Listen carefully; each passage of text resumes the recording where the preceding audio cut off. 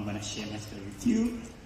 Okay, sometime last year, I was doing my usual public health work at a rural school in Zimbabwe.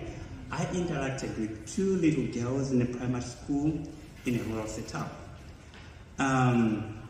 These girls had no proper shoe, and proper school uniform. I tried to understand their situation. I asked about, we had a little chat about their lifestyle. I also asked about what they wanted to do when they grow up. To my surprise, these girls, they wanted just to be like mere house helpers. I was shocked about their responses. This got me thinking about how I grew up and inequalities I faced as a child in accessing resources like another family or another child.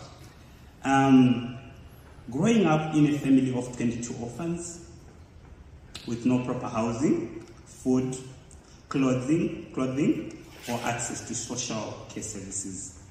I vividly remembered my grandmother telling donors from the United States of America that she would want her children to go to school rather than getting a house or an orphanage built for her. Today, I am where I am because I had an opportunity to access better education. The young girls could have dreamt big, could have been ambitious, they could have said, I want to be a doctor or a woman with STEM if they had an opportunity. This is one of the stories of inequalities that I faced throughout my work experience. This steered my passion to become a change maker and contribute to the efforts towards a better world that is fair and just through advocacy for health policies, leading me to join Changemakers Academy, which boasts a diverse group of passionate and enthusiastic individuals.